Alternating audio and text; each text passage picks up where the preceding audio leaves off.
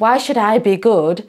Because they keep doing things wrong. So even if I'm good, they keep doing things that are, harmful to me or hurtful to me, and they don't change. So I'm not going to be good either. Assalamu alaikum, guys.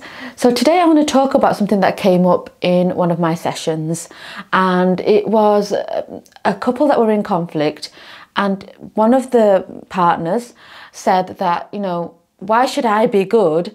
Because they keep doing things wrong. So even if I'm good, they keep doing things that are, harmful to me or hurtful to me, and they don't change. So I'm not going to be good either, and I'm not going to treat them well. And although that sounds kind of easily what we do for her, if somebody treats us bad, I'm going to treat them bad, it's a real disaster for marriages. It's not the attitude that we want to go into for either party. First of all, there should be some flexibility. If our ego kicks in and we're right and I'm not going to change, that attitude is detrimental to marriages. So one of the mindsets that we should really have when we go into marriages is to say, I'm not perfect, and my spouse is going to be a mirror to me. They're going to be telling me things that I've lived with perhaps in my personality my whole life, and I'm going to have to adjust. I'm going to have to look at that and not take it as criticism, and actually see it as, what, that might be better for my marriage. And instead of looking as an ego thing that I'm going to hold on to that, it's a matter of, no, for the sake of the marriage, for the sake of my spouse, I'm going to do something that shifts that, and not to look at it as a criticism. But there's a key element in the statement that my client made, which is, why should I do good? Essentially what she was saying is, why should I do good if I'm not going to get anything back? And I wanted to really reflect on that.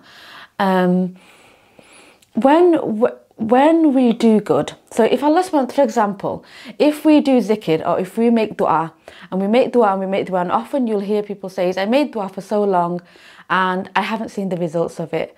Allah hasn't answered my duas. And it's really interesting that we live in a society where everything's about the outcome, everything's about what we get. And actually we're missing a key component of, being able to make dua. The fact that we made dua, the fact that we call out to Allah subhanahu wa ta'ala, the fact that Allah inspires us to ask of Him in itself is the reward. Umar radiallahu anhu used to say, I don't care whether I get the results of my reward of my dua or not, as long as I'm making dua. His focus was on the fact that he was still worshipping Allah subhanahu wa ta'ala.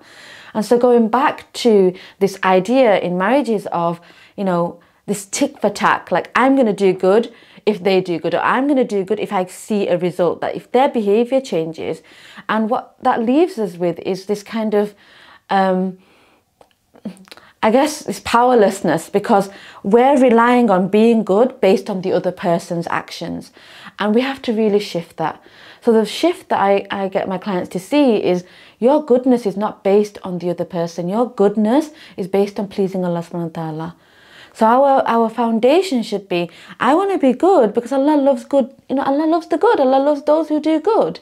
And I want to be good because whatever my outside circumstances are, my internal state, my identity is this person, and I want to stay good. And what happens is, if both partners come into the marriage with that attitude, with the attitude that, I'm going to try to be the best that I can be. And sometimes outside of myself, my partner's behaviors might not feel like a reward to my behavior. So I might bring the shopping and they don't say thank you. I might work, 9 till 9 each day and they don't say thank you. But if your intentions and your foundation is right, that I did that to provide for my family, I did that for the sake of Allah subhanahu wa ta'ala, the more that we do that, and if each person adapted that, you'd have such a beautiful marriage, because it's not based on what we get. So try to remember that for next time. Whenever you've done something and you feel like, oh, it wasn't appreciated, or they're not going to do anything in return, I'm not going to get anything back.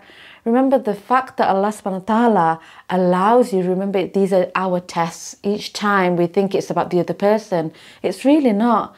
So every time you get the opportunity at that crossroad to say, I can continue to be good, or I can continue to react and attack back, or change my behavior, or not do something that is as rewarding as it would have been.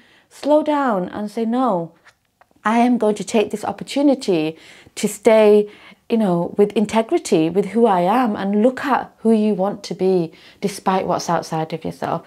And if you can both slow down and make that intention to do that in the marriage, subhanallah, you're going to have a beautiful marriage, because you're both going to be there for the sake of Allah, trying to do good.